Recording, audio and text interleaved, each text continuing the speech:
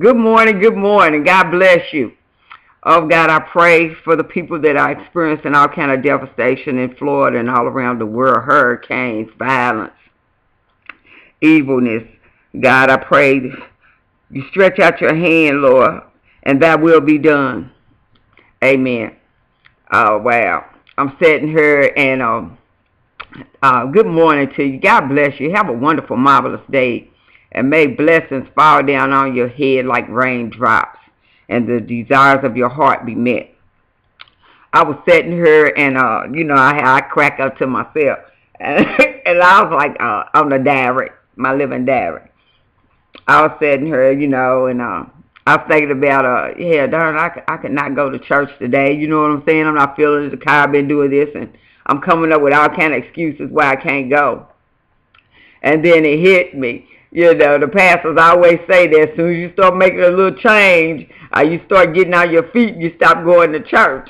And then I start thinking about a song. I couldn't think of it. And here it is. It's Juvenile. And y'all remember it. I didn't know it was called High, but I listened to a little bit of it.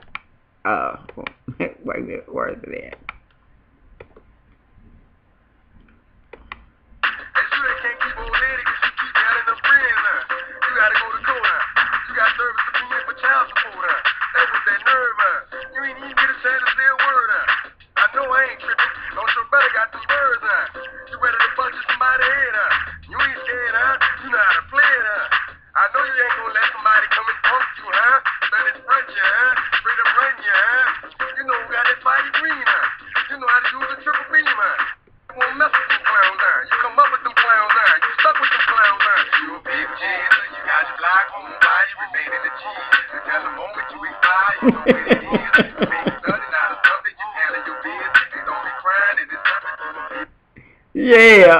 Y'all heard it's called High by Juvenile.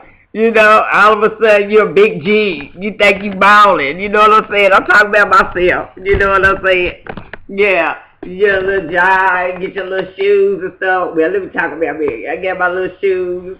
You know what I'm saying?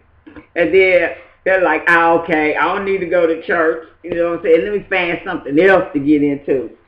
And the devil is a lie. Yeah, so soon we do forget. But, I got a lot of things on my plate. You know what I'm saying? I'm going to give me some breakfast. To God be the glory. There's a lot of things going on, and I'm just trying to hear his voice and see what he's saying and what he has been saying and what I missed. Had a strange dream last night. I can't really make out all of it. So it'll come to me in bits and pieces if I keep on thinking about it. But it was strange. I don't know. I got to figure that one out too. But like I said, the car's okay right now. So I probably got an electrical problem. So I'm not going to worry about it no more. What I'm going to do is concentrate on trying to get me something, new and get me something American made. Because foreign cars. Well, when I had my Mitsubishi, I had that car for 4 years. 4.5 years, and that sucker was bad. I didn't have no real serious problems with it. It started breaking down on me in the 4th year. That's the 4th year. It started getting silly. And a lot of that was due, it started being, people didn't work on it that well. But other than that, that car took me through. That's a cold car in Mitsubishi. I got to give it to him. Yeah, I had me a Mitsubishi Montero Sport. Yeah, so like I said, but I'm going to get me something basic that anybody can work on. A little 4-year-old kid can work on the car. Oh, yeah, that's the starter. That's the alternator. I know everything, And so, with that being said, I just want to give God praise. I thank God that I can't walk. I thank God that I do have a little job right now. You know what I'm saying? And hello, I told y'all to keep on praying. I said keep on praying and ask God. Tell God what you want and tell God where you are. And God will answer. What they say, he'll say yes, maybe, or he'll say no. And I've been praying, and so a lady called me about a job position yesterday, which I don't remember applying for this specific place. I've been still putting in my application. Like I tell you, I do myself. Don't sit down in a place because the door opens up. Because you don't know what door God's going to open up. God don't tell you to set somewhere. He don't tell me to set somewhere permanent. I had to learn that because I want to get somewhere. Ooh, the money's good. I'm going to stay right here. And God's like, no. He puts you in a place for a minute. And that's what I love about Madea, where I could always watch those plays over and over, and I still can, because the real plays, you know, they have a beautiful message, a godly message. And one of his plays when he's talking about friendship and relationship, and I'm not saying that he's the master of and he picked this, and he might have gotten it from somewhere else. I don't know. So I'm not giving him the praise and glory for that. I'm giving him the praise. I'm thanking him for it being translated to me the way it was. And he talked about how people can come into your life for a season, and that some people are like branches. You know, some people are there to stay. You know, you hang on and they'll be there no matter what you go through. Some people are there when trouble comes, and they're a little frail branch. They gone. Then you have some people that they there for a minute and get what they want out of you, and then they're gone. You know, so different types of reasons, but nobody is always in your life permanent. And I think that's something that we've been it has been misinterpreted in our lives, that everything, and we get in a relationship, and that's what causes a lot of people to commit suicide and domestic violence. We get with somebody and hello, been there.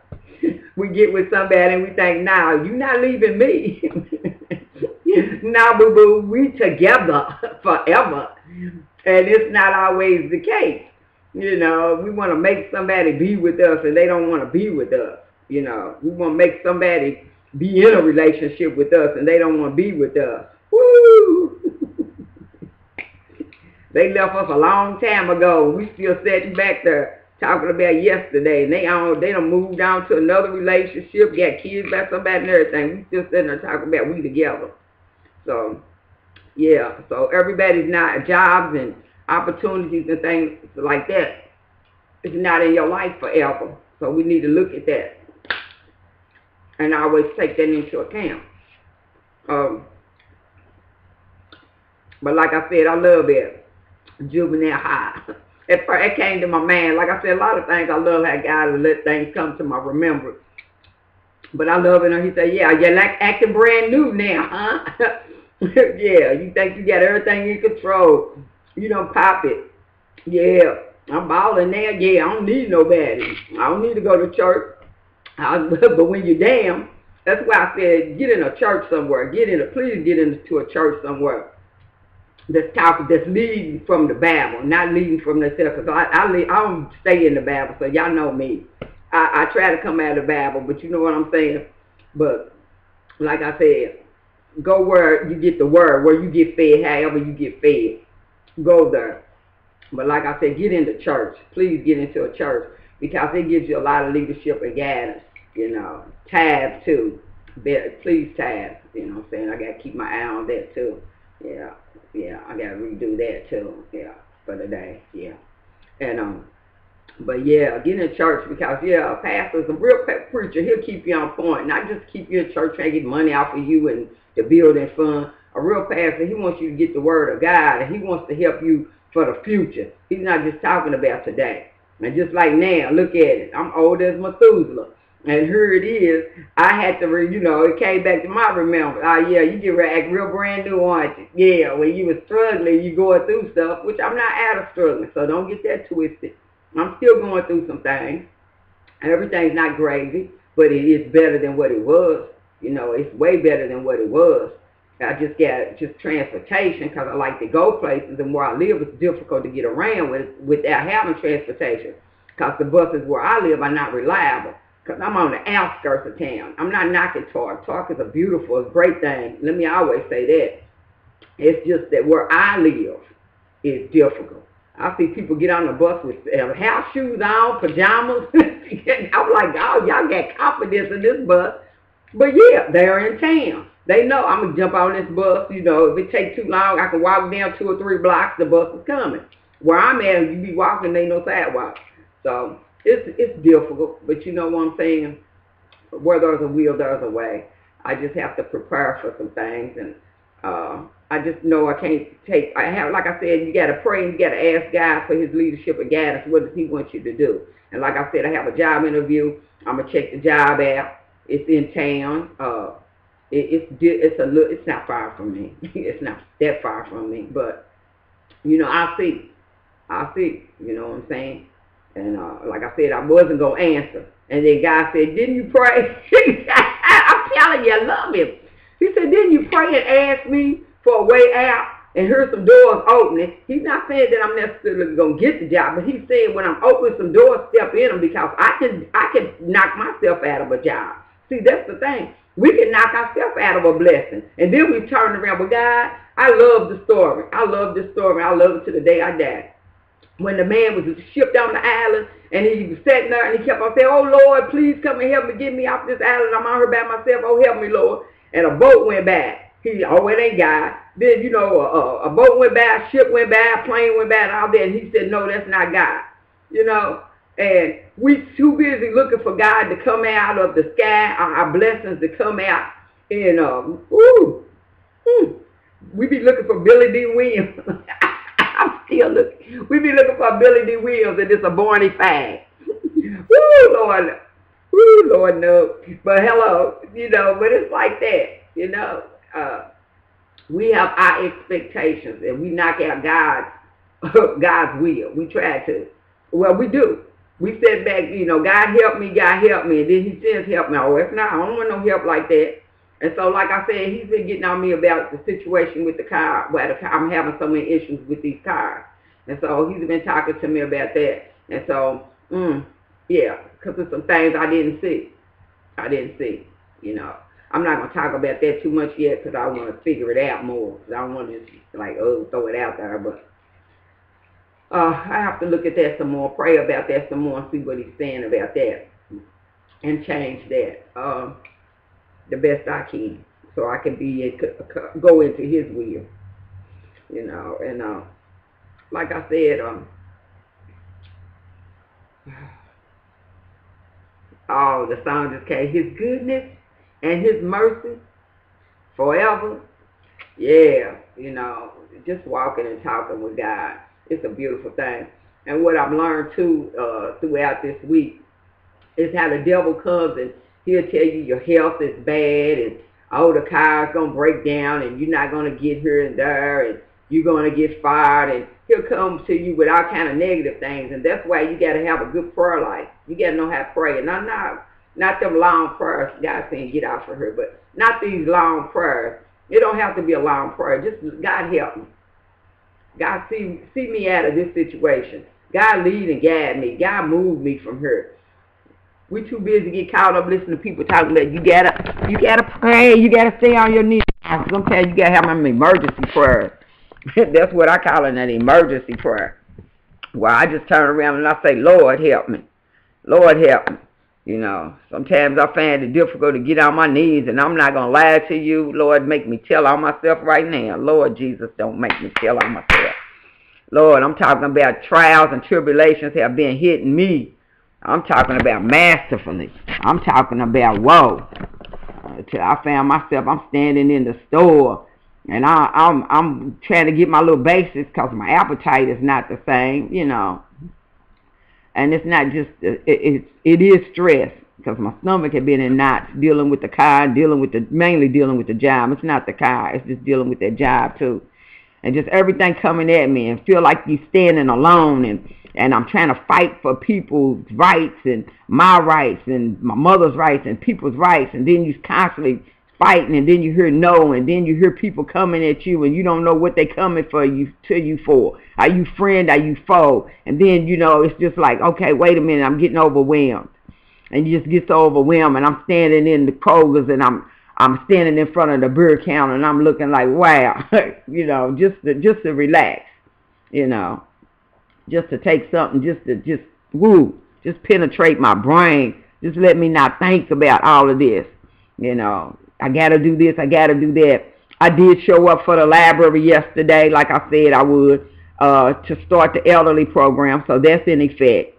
It will be on the first Tuesday of the month. I'm waiting to hear from them again, which Michael didn't call me, so I will call him again. But my plans is for it to be the first Tuesday of every month.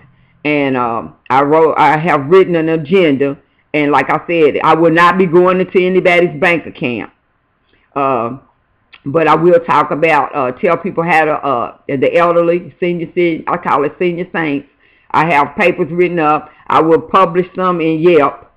I will go into Yelp, and I will go into I will go in all social media, and I will publicize, but I have to wait until I get the okay from them, because they don't know what Tuesday for sure will be open.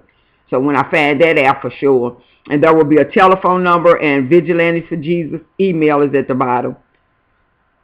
Excuse me. And like I said, it will be a dummy account. We will not be setting up real accounts. P.S. We will not be setting up real accounts, so no one can think I'm trying to take their money. We're not going into anybody's bank account. But I will show you how to go into save you some money, you know, and how to get what money you have lost back, returned to you. And so that's all my place. So I did that. And then I had to sit down at the library, and I printed everything up, you know, and I had a guy at the library help me.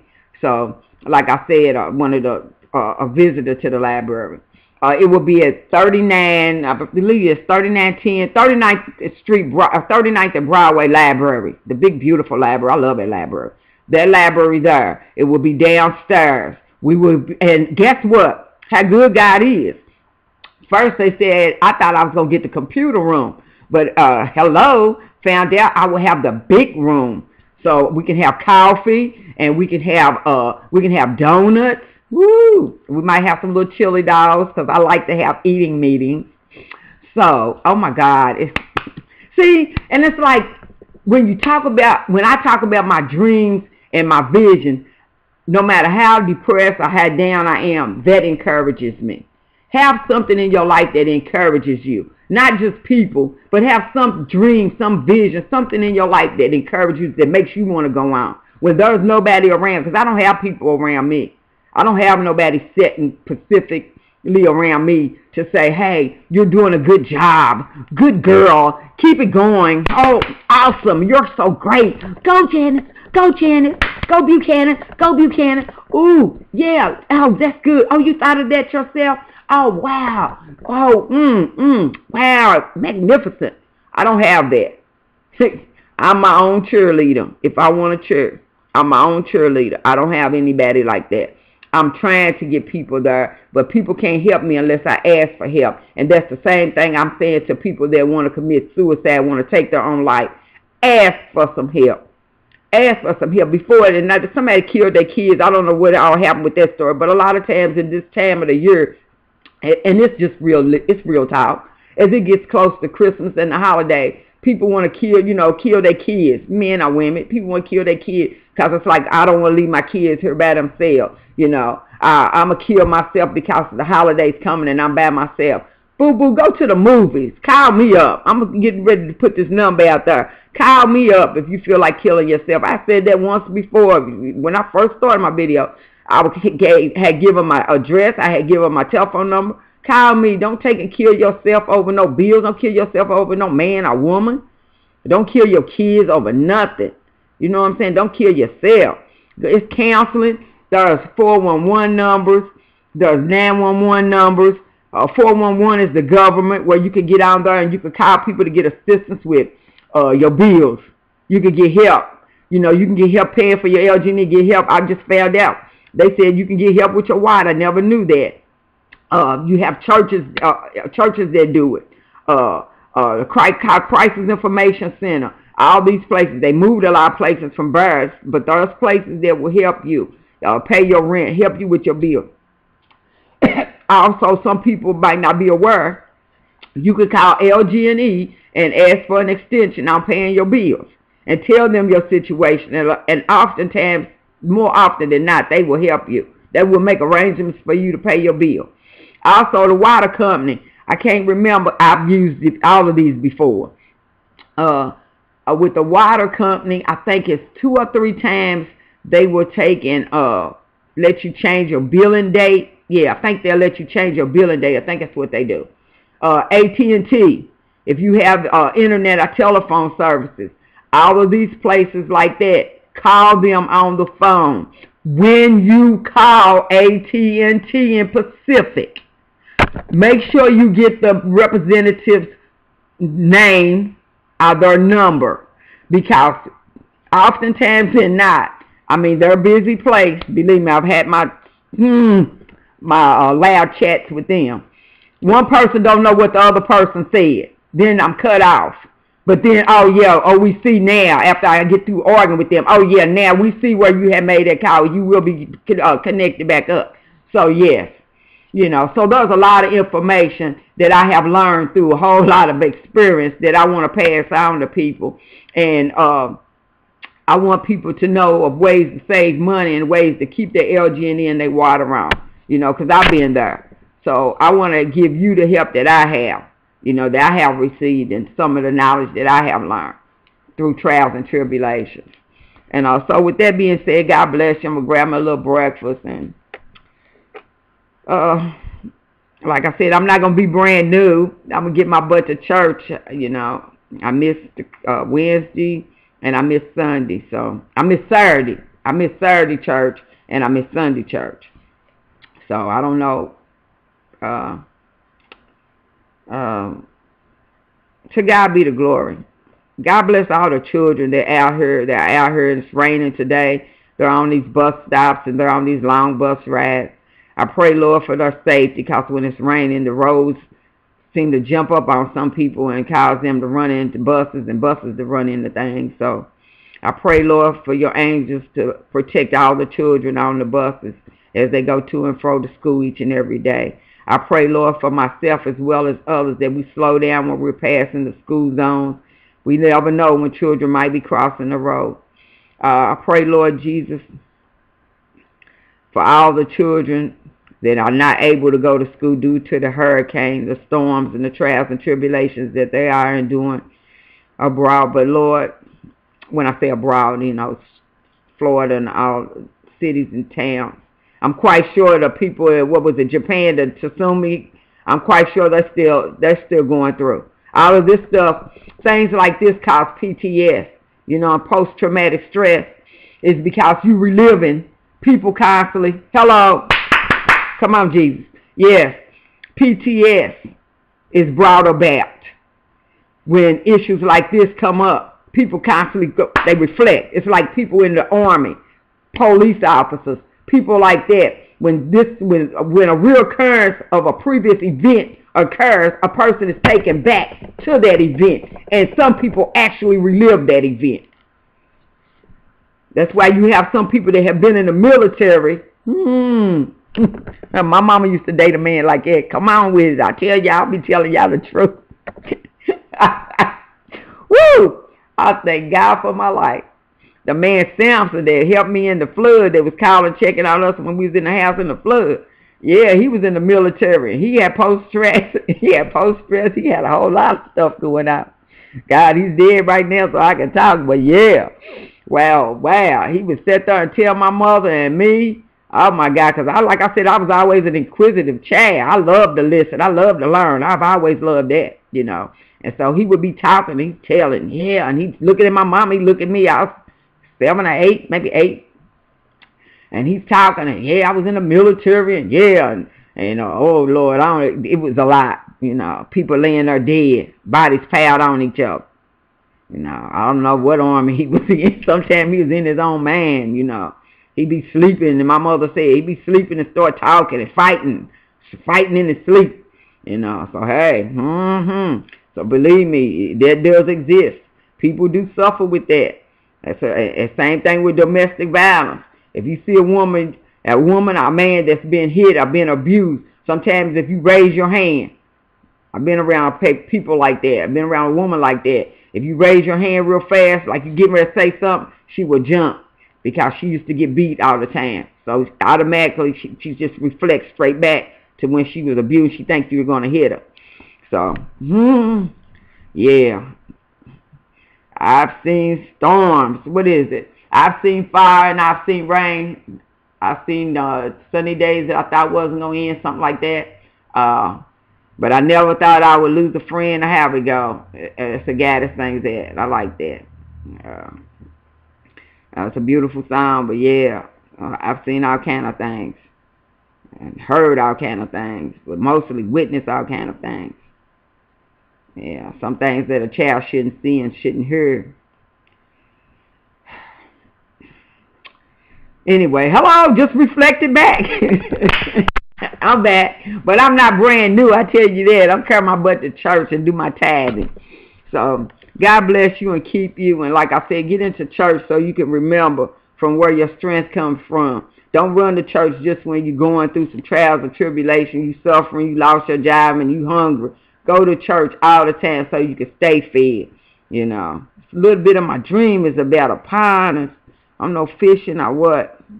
But God bless you and keep all of you. May the rain fall on your head and it be a blessing in your life. All your bills be paid. All your worries disappear in the name of Jesus. Amen.